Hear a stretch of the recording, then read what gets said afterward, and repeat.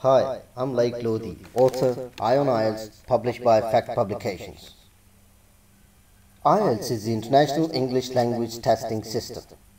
It assesses your ability to communicate in English in 4 language skills: listening, reading, writing, and speaking. It's for people who intend to study or work where English is the language of communication. The questions focus on your ability to apply knowledge that you've learned in past experiences that related to the English language. More than 6,000 education institutions, faculties, government agencies, and professional organizations around the world recognize IELTS scores as a trusted and valid indicator of ability to communicate in English. IELTS is owned, developed, and delivered through the partnership of the Cambridge ESOL Examinations, British Council, and IDP Australia. There are 2 versions of the IELTS test that you can do: academic and general training. The academic module of the IELTS is for students seeking entry to a university or institution for degree and diploma courses. The general training module of IELTS is for students seeking entry to a secondary school or vocational training courses. General training module is also for candidates who want to apply for the immigration of Australia, New Zealand, United Kingdom, or Canada.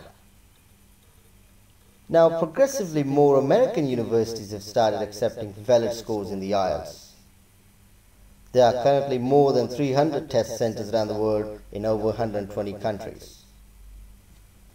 Let's have a look at how IELTS band scores are ranked. You will be graded on your performance in IELTS using a 9-band scale, from 0 to 9 band for each component of the test: listening, reading, writing, and speaking. The results from the 4 parts then produce an overall band score. Each band represents a level of English language ability.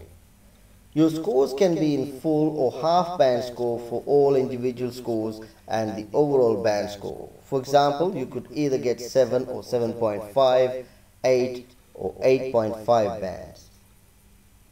IELTS is not a test that you can pass or fail. You'll need to contact the university you wish to enter to find out the IELTS score they require for entry into your chosen course, or the concerned immigration department in case you're taking the IELTS for immigration purpose. Having a good level of English does not guarantee you a good score in the IELTS. Some students are more successful than others while taking the test. Often, the more successful students are better prepared. However, sometimes students who do well have better test-taking skills. These abilities have really nothing to do with understanding English better. They are strategic skills that dramatically improve your band score. This book contains all the right advice, strategies, and techniques to achieve your desired band score.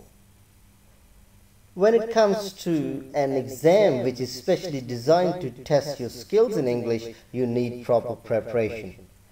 I've written this book keeping candidates with all sorts of English language abilities in mind, and it contains all the information about IELTS in terms of registration, preparation for taking the actual test. If you know the correct exam pattern beforehand, you'll have a psychological advantage.